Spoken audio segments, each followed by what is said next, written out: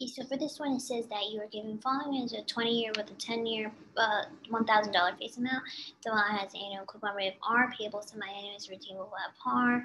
Okay, nominal real rate semi-annual 7.2, and the amount of accumulation of discount in the seventh coupon payment is 4.36.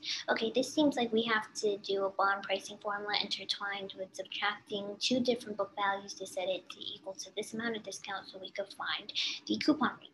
So what we're going to do now is that we are going to take, well, what is occurring at the seventh coupon, right? Well, when does the seventh coupon occur? I'll do, okay, well, the seventh coupon would, well, let's see. Everything is semi-annually, right? So 20 times 2, 40 payments in all, right? So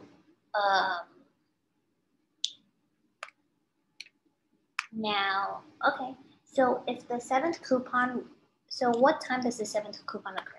Well, I would do 40 minus 7, and I would get 33, right? So that means that I could take the face amount of 1,000 times annual coupon rate of semi-annual, A, to 37, to the 7.2 divided by 2, 3.6%, plus 1,000 redeemable at par, right? To the 37, right? Now let's solve this. I could simplify 500R.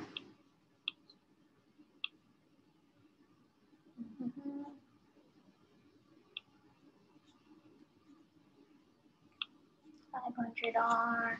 I could solve this part, right? I'm going to do 1 as the payment, 37 as the number of years, 3.6 as the interest rate, 0 as the future value, compute present value.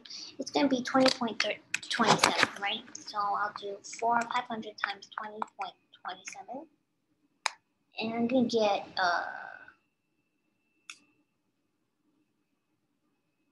am I going to get? Well,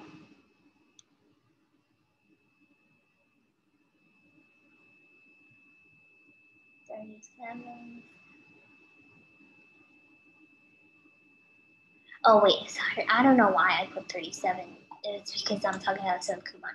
I'm supposed to do 40 minus 7, which is 33. I'm sorry about that.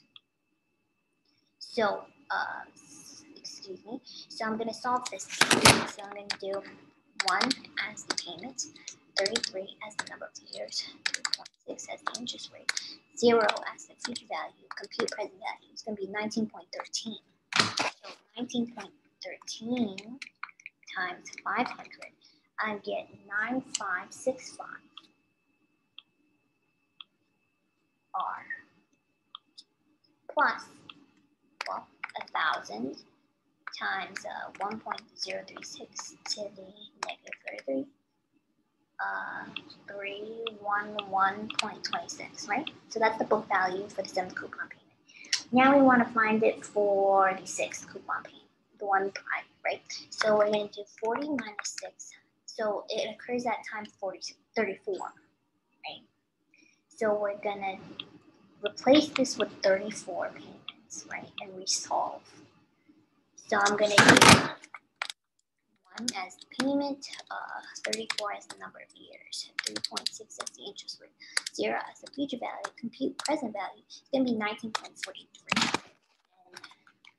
And 19.43 times 500, so it's going to be 9715 R. Then it's going to be 1,000,